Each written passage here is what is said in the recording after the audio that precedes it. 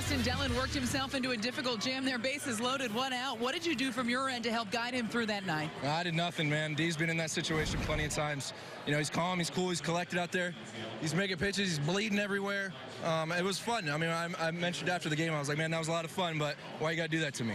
He's bleeding everywhere. What exactly did he do out there? I see it on his pants right now. Yeah, he keeps cutting his finger open, but he keeps pitching through it. You know, he's a warrior for us. He wants to be in that situation. Team scored a couple runs and put us up, and, you know, he wants to be there, and we want him there. Prior to getting to the pen, Lance Lynn, 6 quality innings. What was the biggest difference in his stuff tonight? I think he was attacking the zone. He threw his cutter, slider a little bit more.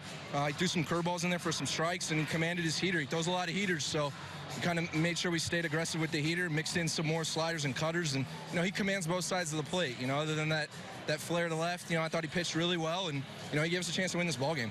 Your home run in the 7th, your 10th of the season, a new career high in RBIs as well. Do you take pride in the fact that not only are you solid behind the plate, but you're contributing offensively? Well, it took a lot of work, but I got a lot of guys behind me that helped me with that. You know, Marcus and PJ are in the cage with me all the time and making me stick with my approach. You know, I try to make it simple and, you know, just do my job, and I got lucky tonight. Did you see Didi's rowing routine after that home run in the dugout? I did that. I like that. I like that. Austin, thanks for the time. Pleasure.